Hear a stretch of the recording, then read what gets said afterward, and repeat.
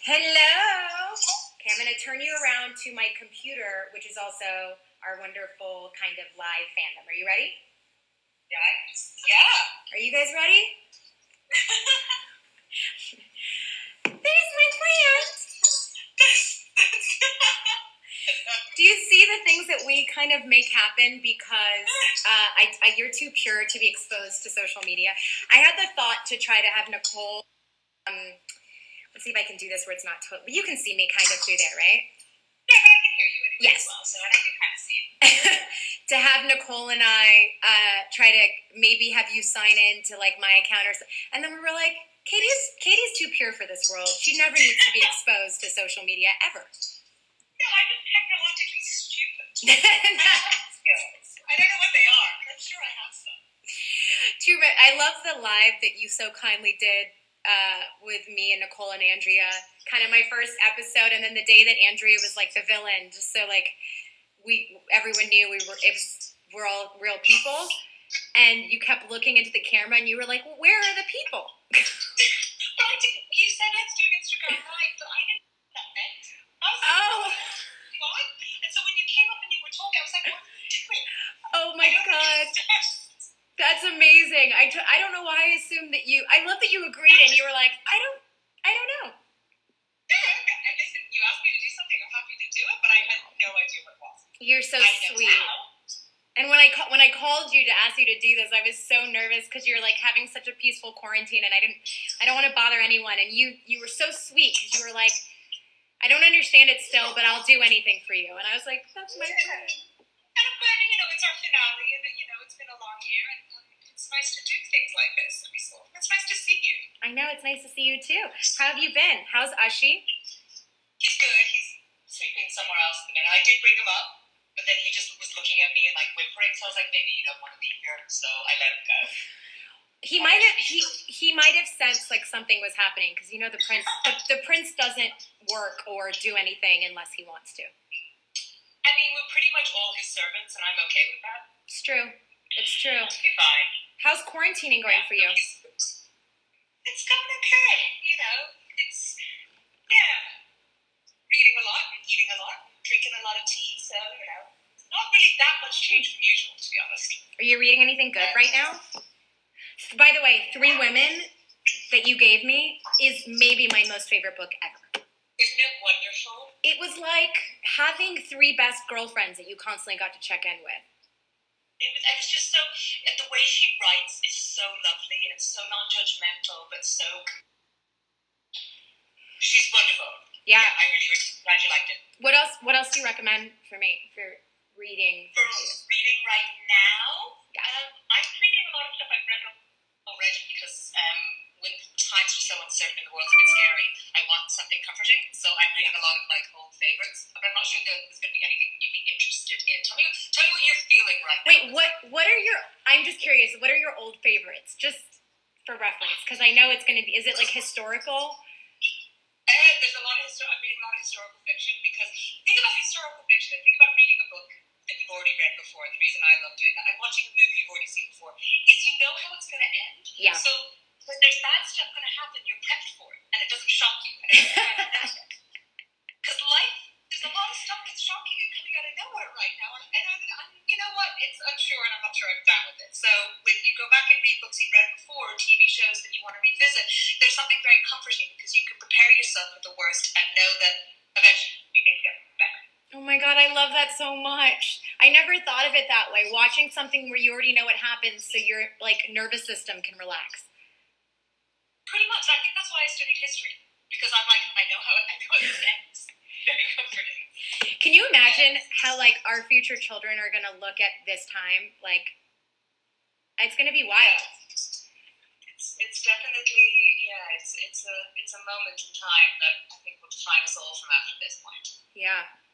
I mean, staying calm has been so important in self-care. I want to learn how to, I know we've talked about this, the other day, but I do want to do like a FaceTime, not on social media, don't worry.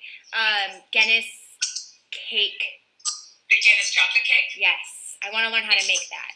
It's really, really easy, and also it keeps for a really long time, so you can have it in your fridge and just, ration it. Have a slice a day. It's fine. You don't need to eat it all at one go. That's not going to happen. When you brought it to work, I had like 5 slices for breakfast. It's so good.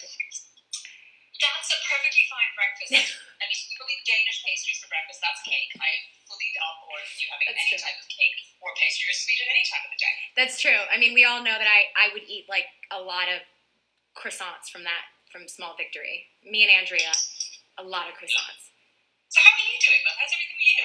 I'm pretty good. I mean, you've been so great. I talk to you a lot. You're such a sweetheart, and I have the postcard you sent me up in my room. It makes me so happy.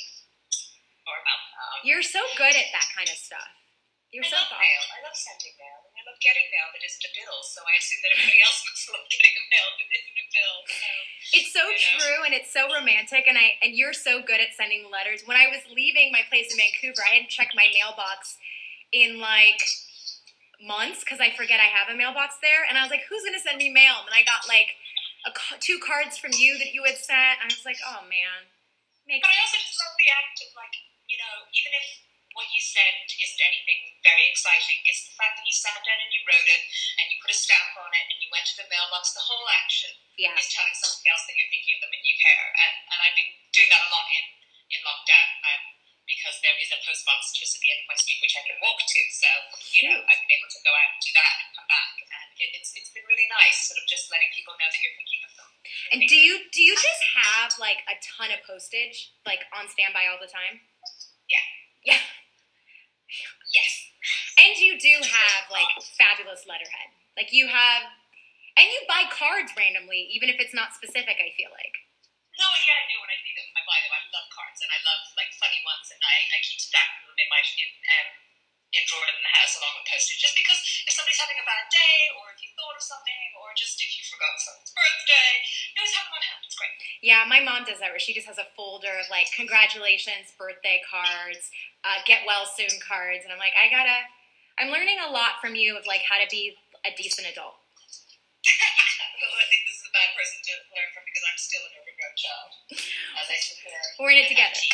How to make people feel good and how to make a good cocktail or like get a good bottle of wine by Katie McGrath. I don't know how to get a good bottle of wine. When people ask like, what wine do you like? I'm like, I don't know. It tastes red to me. Really? Yeah. No clue. So I feel like we have gone to dinner and we've been like, this wine is good. Are you just like, it's good because it's wine? Pretty much. I mean, it all tastes yummy to me. That's very Irish of you. Wait, what else have you been cooking? I mean, I know because I talk to you all the time, but what else have you been cooking in quarantine? Because you're an amazing cook. I actually just made some bread. Just random. Thank you very much. I don't know if I'm an amazing cook, but I've had your bread. It's delicious. I cook for other people. Yeah, I just took some bread out of the oven, which makes me sound really fancy, but yeah. So good. It's healthy. Just, I'm cooking what we have in the fridge and trying to make sure that I use up everything and waste anything. So that's really important. So it's basically kind of making meals about what I have rather than going out specifically to buy things, if that makes sense. So, yeah. It's I don't want to waste anything right now, so it's cooking what we have and going through the cupboards and using up everything. That's awesome. And is Ushi living his best life? He's having the best time. He's getting so much attention. He has so many thrones everywhere. He has lots of cuddles. He just basically he's less my Velcro dog when I'm here because he's so happy. So he's like, yeah, you're somewhere. I don't know. Oh, really? I can't even imagine what that looks like because he's always stuck to your side. Yeah, I think because at work we're moving so much, we're always around. Whereas here we're sort of in one place, so he knows where I am. So he's very chilled. He's like I said, he would usually be here with me, but he was not enjoying it, so he left. Yeah, I don't know why people are asking if you have a cat. You don't have a cat, do you? I have a cat. You do? Mm-hmm. Oh, I didn't know that. Yeah, it's a cat. His name is Theo. Oh. And I just call him Boy Cat. Oh, I love that other people are like, his name's Theo, but that never happens because he's the Boy Cat. His name is Boy Cat. Boy Cat. Boy Cat, yeah. I didn't know that. Fun fact of the day. Oh, what kind of, I'm going to let you go soon because you're so sweet to spend time, but what kind of tea are you having? This is like caffeinated, we call it builder's tea. Ooh. I don't know if that's something you guys have, but it's like just normal black tea. It's Barry's tea. So like normal black tea with caffeine. Is that the bags that you hand out on set that are so yummy, or that's something different? That's the one. Those are the ones. Yeah. Those are really good. Really like bog standard normal Irish tea, and it's like cheap as chip, but it ends up being really expensive because my mom has to send it to me in Vancouver or wherever I am in the world because it's the only stuff I'll drink. So it's like, €2 a box, then with postage and packaging, it probably costs about 20 quid every time I have to buy a cup of tea. When we go back to Vancouver, you have to pack like 40 boxes. You have no idea how much actually of my luggage is tea. That's all I can travel with. I wear the same pair of jeans, the same t-shirt, and then like everything else is books. Books and tea. You have an incredible amount of books. Books are your furniture. Pretty much. Books are my furniture and my art. Odette's on and is saying hi to you on the live. Odie's going to come on in a little bit too, which is so exciting.